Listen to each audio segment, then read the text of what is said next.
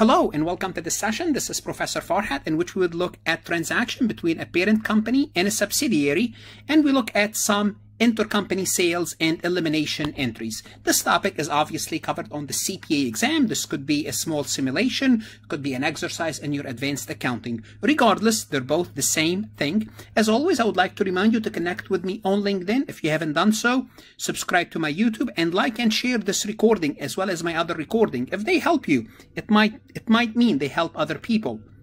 On my website, I do have additional accounting courses if you're an accounting student or if you're studying for your CPA exam. And I strongly suggest you do visit my website if you're a CPA candidate, because I can add 10 to 15 points on your CPA exam. Put the exam behind you, focus on your career. So I strongly suggest you check out my website. Now, bear in mind, I do not replace your Becker, your Roger, your Wiley, or your Gleim. That's not what I do. All what I do is I supplement your course. So think about this as extra vitamin, extra preparation. I go into the material a little bit more in depth than the other CPA prep courses. That's how I can help you. Check it out. It's only, you can subscribe and cancel anytime, so it's worth looking into it. So let's take a look at this example. P Company owns 80% of the outstanding stock of S Company. During 2014, S reported net income of $525,000 and declared no dividend. At the end of the year, S Company inventory included $487,500 in unrealized profit on purchases from P Company. So they made purchases from P Company and they have an unrealized profit in that inventory. Intercompany sales for 2014 totaled $2.7 million. The question is, prepare the journal entries for all consolidated financial statement work paper entries necessary at the end of the year to eliminate the effect of 2014 intercompany sales.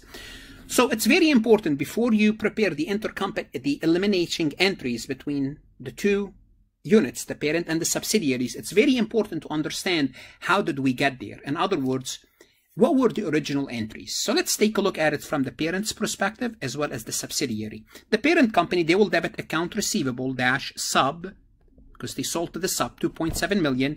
In some textbook or on some CPA exam, they would say due from, due from, which is the same thing as a receivable. But I'm going to be using the term that you are most likely familiar with, account receivable, but due from is the same.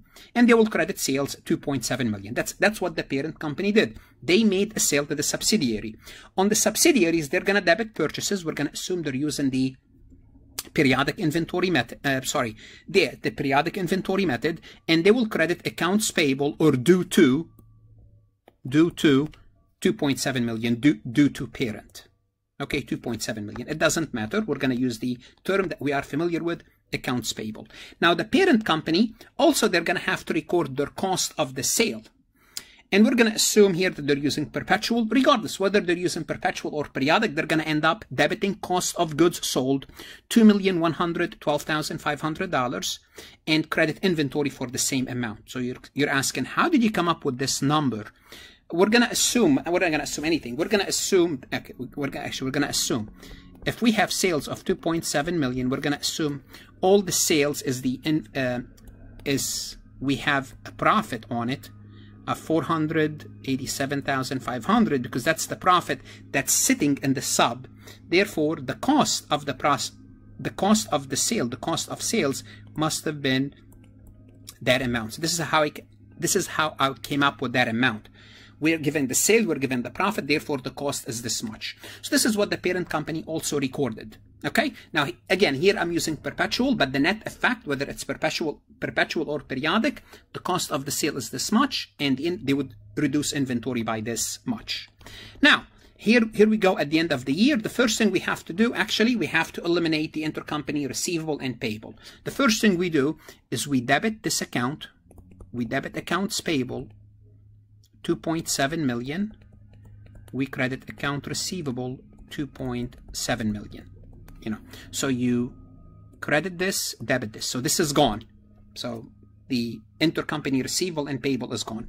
Then we're going to eliminate the sale. We're going to debit sales. We're going to have to debit this account, $2.7 million, and we're going to credit purchases. So this is gone and this is gone. So the sale is gone and the purchases are gone. we still have one thing to worry about, and that's the profit. You remember we reported profit of, we have unrealized profit, not report, yeah, we have unrealized profit of 487,500. Now, how can we eliminate the profit?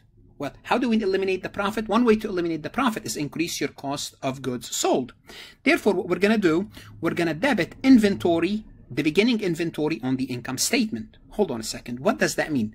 Think of this as cost of goods sold. Now, why did I do this? Why did I use inventory and not cost of goods sold? Because we're going to assume in the subsidiary. Now, if they're both using perpetual, you debit cost of goods sold. But here's what's going to happen. Hopefully you remember this. If we have beginning inventory plus purchases minus ending inventory, let me write them again. So I'm going to abbreviate. BI is beginning inventory. So beginning inventory plus purchases minus ending inventory. This formula gives us cost of goods sold. So let's use some numbers. We have beginning inventory of 10.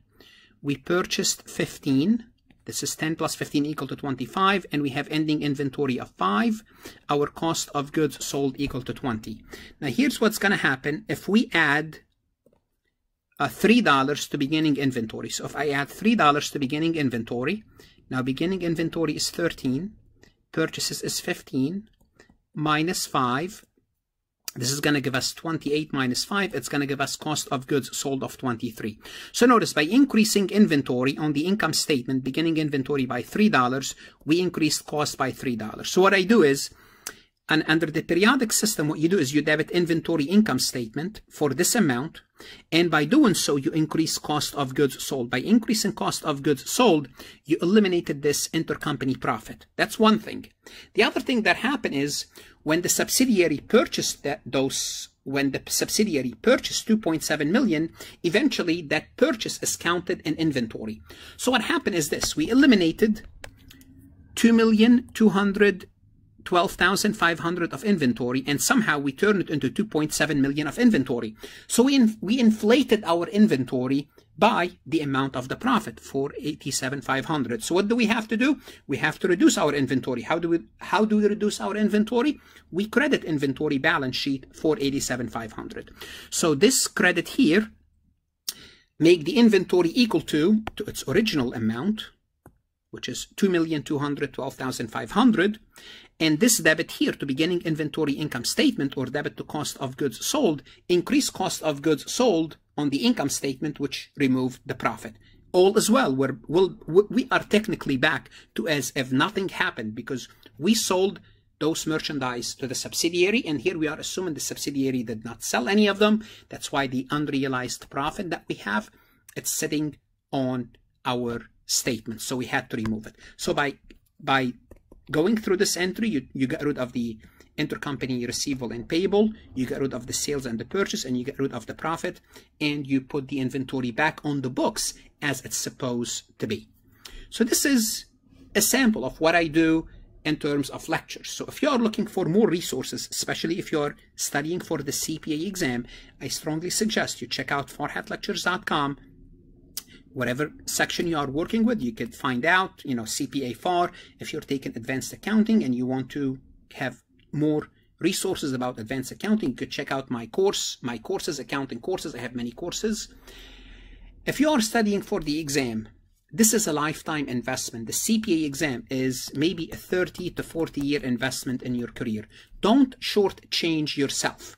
My subscription is nominal in the grand scheme of things. And anyway, if you don't think it's worth it, guess what? You are risking $30. That's all what you are risking. That's it. Are you willing to risk $30 to find out if you could improve your knowledge and your base accounting knowledge by 10 to 15 points on your CPA exam? I think it's a no-brainer deal. Anyhow, good luck, study hard, and as always, stay safe.